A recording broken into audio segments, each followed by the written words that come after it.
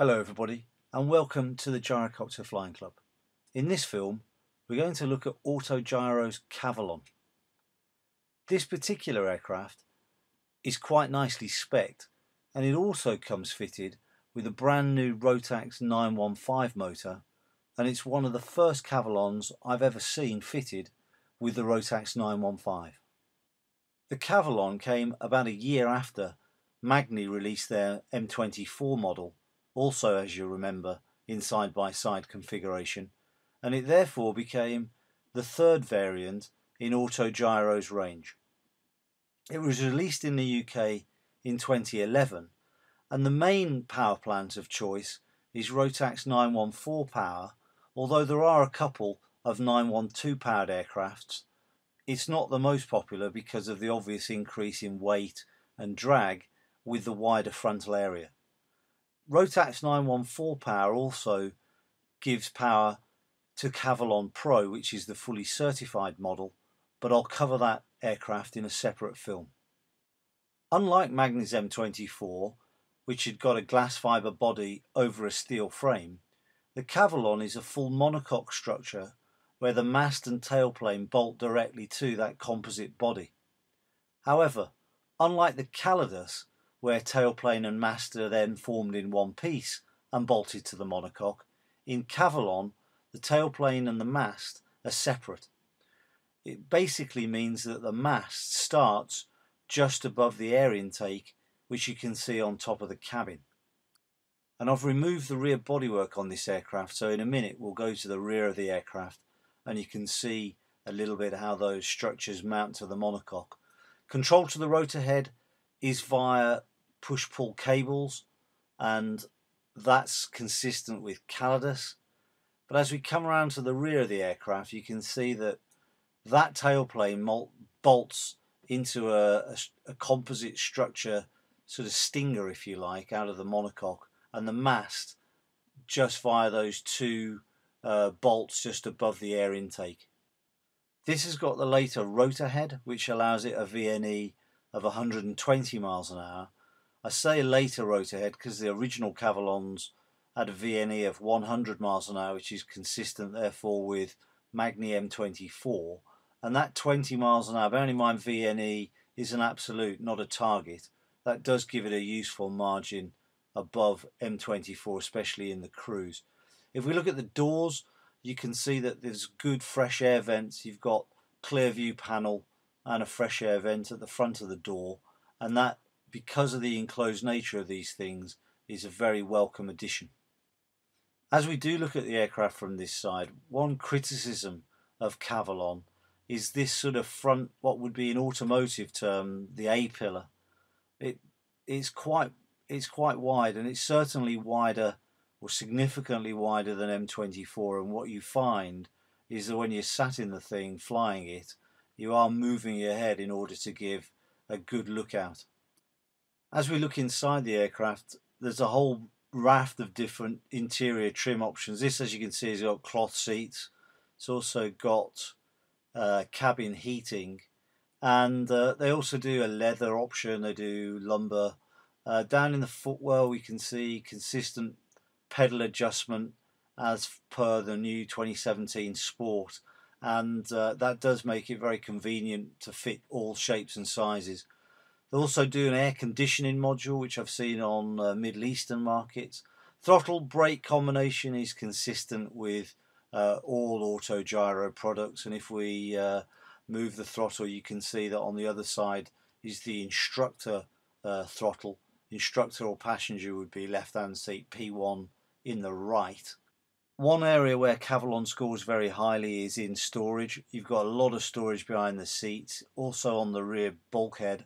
Headsets plug in just in the top of the bulkhead, and on top you've got hangers for headsets. This is a lovely sunshade, and that is a great addition, especially because of, it protects you from the beating sun.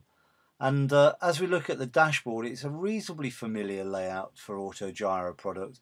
The one criticism of the aircraft is this mounting for iPad or other tablet devices, and if it's presented in landscape then it just hides all of the engine T's and P's, and that really is a bit of a poor thing, really, because clearly those instruments are fundamental to the safe operation of the aircraft. This is a fuel gauge. We've got alarms across the top in the usual place. This is a fuel flow meter for 915 because the range of fuel consumption is quite a lot with 915. You've also got lane A, lane B alarms because, and remember, with 915 you've got no mags but just sort of dual channels through the single ECU. So instrumentation, we've got outside air temperature, radio transponder. This is a traffic awareness system, rotor RPM, engine RPM, airspeed indicator and vertical speed, altimeter. You'll note the 120 VNE on the ASI. You've got rotor flight brake and the pressure for that system depending on where the mode is set. And then rather than the mags, we've got lane A and lane B. That again is reflectant of Rotax 915. Also 915 specific is this, which is emergency battery power, and that's because of the nature of 915 and its ECU. If you lose power, clearly the ECU fails and the thing falls out of the sky, or doesn't have power anymore. So this provides an emergency power to keep the ECU running. That switch panel is relatively new for Cavalon in the sense that it doesn't appear on any other aircraft, and it's effectively a bunch of circuit breakers.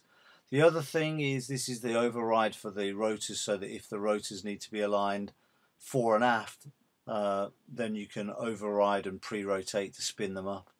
The other thing which is quite nice for this aircraft, and it's specific to 915, is the constant speed prop, which is hydraulically adjustable, and that's obviously a change from the electrically adjustable props that are usual on these auto gyro machines, and the control for that prop adjustment is more familiar to fixed wing pilots.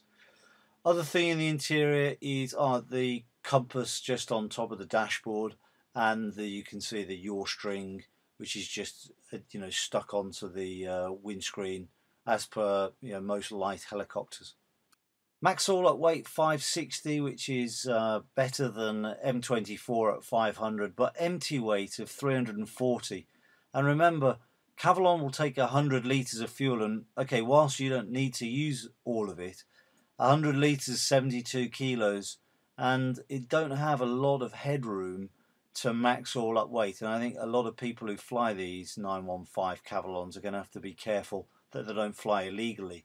It probably also explains the relatively low spec of the seats, because you could have had leather, lumbar and seat heating, and I guess that's deleted to try and keep some of the empty weight down.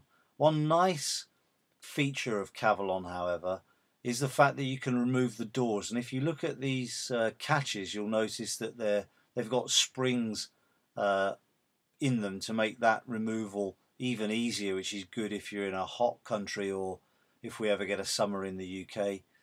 Tailplane is consistent with Sport 2017 or Calidus, certainly in terms of size and effectiveness. Slightly smaller than MT-03, as you'll remember. You've got a stone guard down there just to protect the prop. It also helps keep the noise signature down slightly. You'll notice the familiar 915 styling of the exhaust, which is a much bigger unit than normal. Coolers on top of the motor, and the coolers are much nicely packaged for 915 than they were on the sport variant. And then you'll also notice this prop, well, this is the spinner obviously, and there's the hydraulic lines that feed that constant speed. So actually a wood comp prop, and very nice it is. It's actually very efficient propeller is the wood comp. Over on the left side of the motor, again you can see additional coolers on top, which is well packaged. Down here we've got wastegate for the turbo.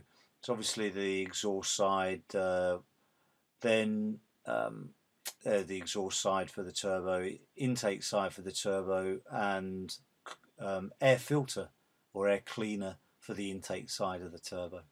So there you go, there's Auto Gyro's Cavalon, this one 915 power, and I think it's probably the nicest looking, best performing two-place side-by-side gyroplane on the market. The only downside, especially in the UK market for these things is just, well, almost non-existent new at the moment, and that's because for some reason neither Magni or Auto Gyro have got any hedging strategy for their currency, and so as we know, as the currency moves, these things get whipsawed. This aircraft's about 140,000 sterling new, which is expensive. It does support the used market, however. They're about 90,000 for a good used one, but there you go. Fly safely.